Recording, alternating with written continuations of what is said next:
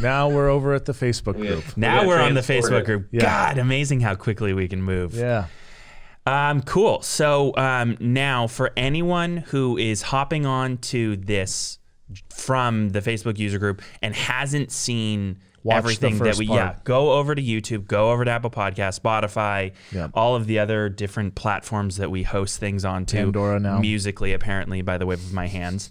And go watch listen part to one. us on. And go watch part one because it's going to kind of give you all the fundamentals of what we're about to talk about over here. Now, again, I already can kind of like, I'm running all the logic through my head. There's no way even in the like 10 minutes, 15 minutes that we even have over here that we're going to cover anything remotely enough for someone to go, okay, cool, I know everything I need to do and like dive in. So again, for everyone who's in the Facebook user group, make sure in the description of this, we're going to put some kind of a link that will get you guys to the webinar on the 18th of this month, February 2021, right? I don't know. Okay, good. So that we can, so you can get the whole picture and the whole story. But so we have Dylan Frost here. He is a seller on Amazon himself. But again, to get all the background, go over to YouTube. But now that we're here, okay, we've checked off all the boxes, right? It's a lot of boxes. It's a lot of boxes, So Dylan, kind of what we want to get here is give us just something.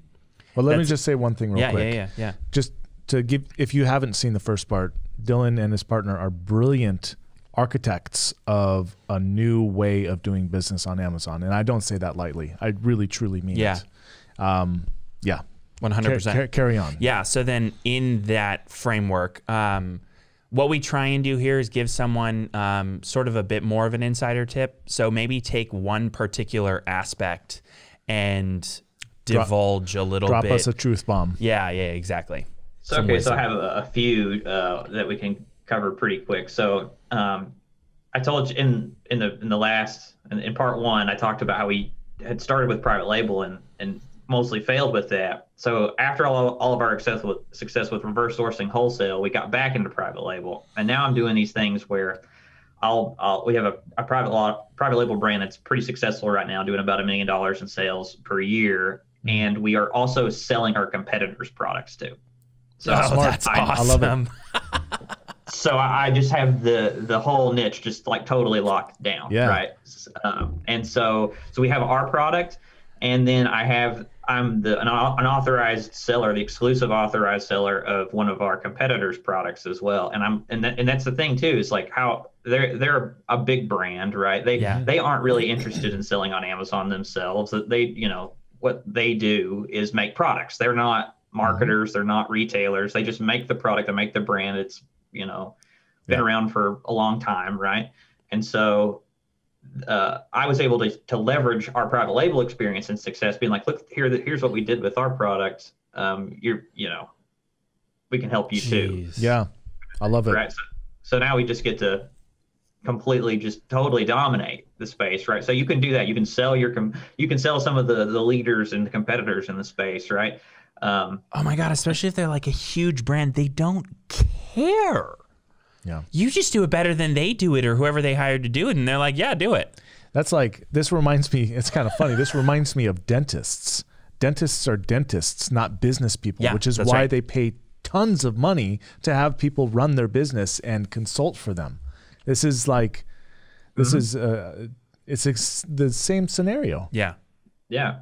And then so another one is for anybody that's like highly leveraging Shopify and off Amazon platforms for their private label products. Wholesale is great for that too.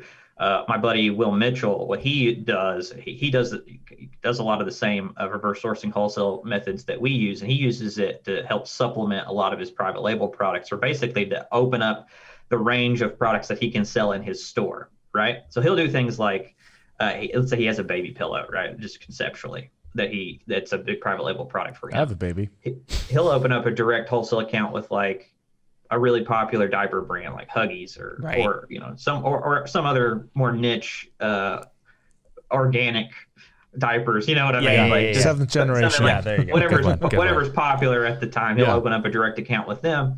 and that'll be his lead magnet, right? He'll run Facebook ads to try to get people to buy that product at a really low price or whatever. He's trying. He's not even trying to make money. He's just trying to break even on have the lowest possible price on those diapers. And he acquires all the identities and And then his order bumps and his upsells are for his baby pillow. So it's just a way for him to target these niches of people that he knows are great potential customers, and he's kind of he's not trying to he's not even trying to be profitable on the front end with that, just to build a list and to get him with his order bumps and stuff like that. And to fill out the inventory of his store with a lot of name brand stuff, because like when you are a private label brand, no one's ever going to have heard of your brand when they click. But if they see it intermingled with all these other name brand products, it builds authority for yours. Yeah. Mm-hmm.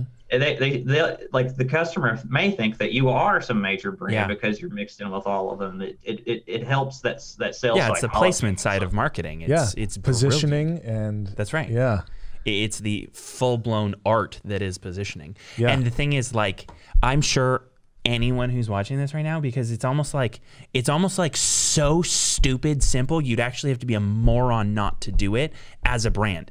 Like, can you think of the marketing brilliance of selling your competition as well? The game that you could get in to make both win by actually being able to market on both sides is freaking brilliant. I've touched on it, but I have never gone to this level, and this is another moment for me where I'm like, God, so many years of Amazon wasted. Yeah, or supplemental products too. Like sometimes it can be harder if you're selling like the exact same product, but like supplemental to the market too. Like in that baby example, right? If you've got a baby pillow and that's what your successful private label product is, right? Just anywhere else in the baby space, you're able to reach out to some successful brand on there and be like, look, I have my own. This is my baby pillow brand. This is a success what we've seen. And I believe here is a list of 20 things that I think that you guys could be doing better that could significantly increase your sales on Amazon based on my results. Mm-hmm. And I believe that's why we should work together. I should work together as a retail partner for you. Right. And they can see all the things that you did and be like, I definitely want you, this Amazon expert, to run our Amazon listings, right? Like, that's how it works. That's wild. So we one of the things we do are supplements, and one of our oldest accounts, I'm about to, once all the lockdowns are alleviated, I was supposed to go in January, but I'm going to meet with the manufacturer to discuss completely handling everything in their inventory. So right now we're selling like 3 of their products. They've got about 50. So I'm going to talk to them about doing exactly what you're saying. So my mind is blown.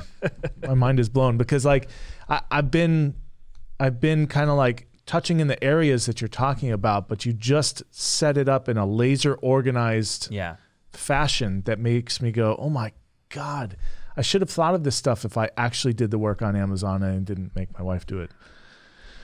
Well, and the cool thing about it is once you identify a brand and they approve you, you're selling the product in like two or 3 weeks. I know. Yeah, I know. This is like, they've already got all the lines, the sourcing, blah blah blah. So it's all much done. time. Yes, you cut out so much time, so much effort, so much ramp up. It's just like as you're falling through the air, you got to have your feet running because as soon as you hit the ground, you're off. Yeah. Yeah, because in case it's confusing for anybody, like when we're talking about you become the authorized seller of an existing brand, an existing successful product on Amazon, and usually one that's doing good, but that you can help and make it great. Yeah. So day one, when you start selling it, you're earning profit and you're doing well with it, and it's like the floor of success is high already. Yeah. And you're just trying to take it even higher.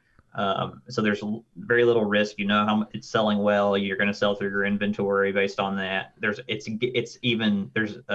gated effectively because they're telling everyone else no. They don't want anyone to sell it, but they've allowed you because you're different. You're providing value. Yeah. Right. You're providing value, so they want to work with you. So it limits who can even has this availability to have this direct pricing and stuff like that. Wow, that's awesome. And their product, the inventory is domestic. It doesn't matter where they make it. It may be made in China, but they've already moved it across the Pacific Ocean. It's already sitting in warehouses in the U.S. Yeah. So when they sell it to me, it's coming from, you know, a warehouse Georgia, in Wyoming, right? Yeah, it's New Jersey. So right, and then a lot of times, over 60% of the brands that we work with, they just ship it direct to Amazon for us. Yeah, so, that's great.